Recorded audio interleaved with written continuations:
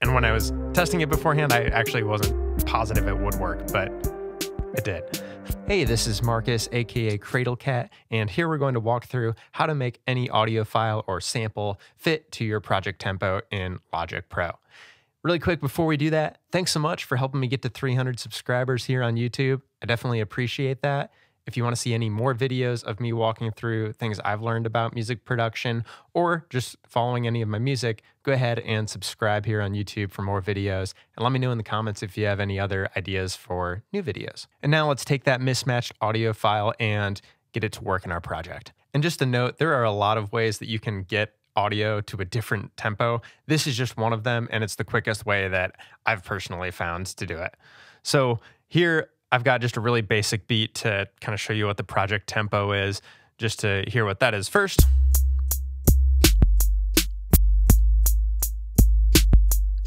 And then we want to take a really messy piano loop that I did and make it work with the project. So here's the loop that we have. It is literally an iPhone recording of me playing something on a keyboard, not even a real piano.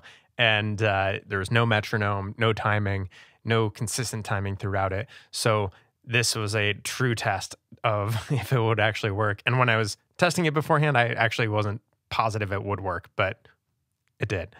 So before we do that, let's just take a listen to that messy piano file.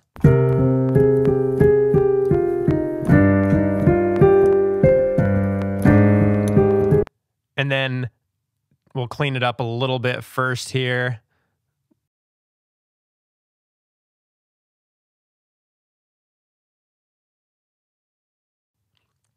Great, so now that we've cleaned that up a little bit, let's listen to it with the drum beat just to see how that lines up or does not line up.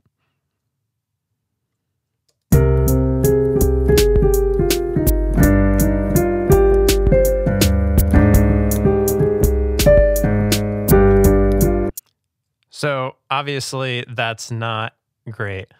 So to make this work, all I have to do is go ahead, right click here, and under tempo, apply project tempo to region and downbeat.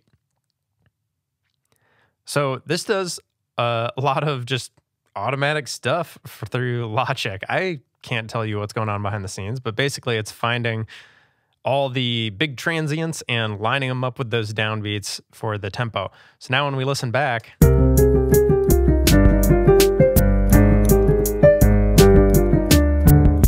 and it does a pretty good first pass at it. And if you don't already have it on in your project, you can then turn on flex time here to really get in there and change anything that wasn't great the first time. So when we listen back,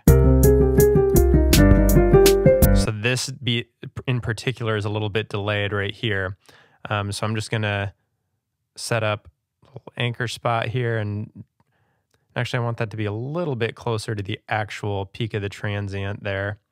Okay, and now let's just go ahead and correct a couple of these other ones that are slightly off, just to really make it, you know, exactly to the beat here.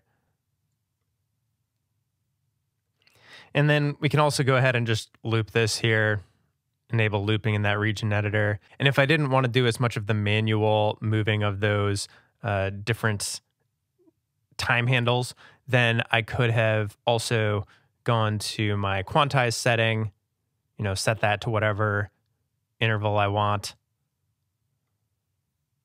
and Logic would automatically line some of those bars up for me.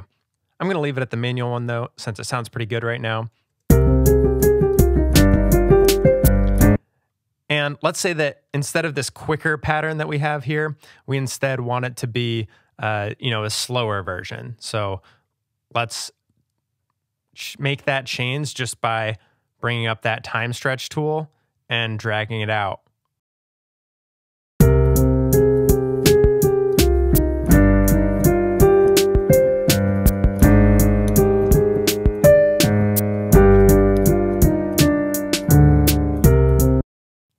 And now we very quickly have a, a slower version of that same loop just dropped into our project. So between the apply project tempo to region and downbeat and the other more manual steps that we can take with moving those time handles to really narrow in on the right timing, or just using the flex time stretch tool to bring that out, you can really have a lot of flexibility for what audio you just drop into any project.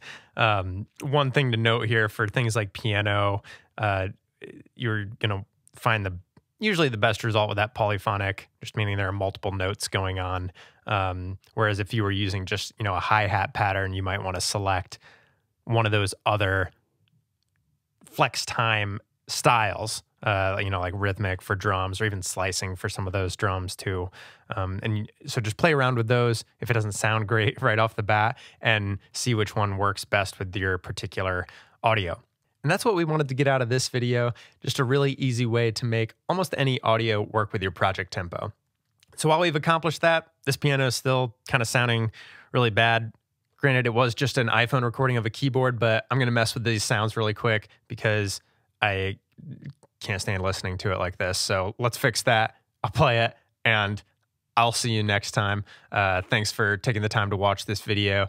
And again, subscribe if you want to see more content like this, or just follow my music as Cradle Cat.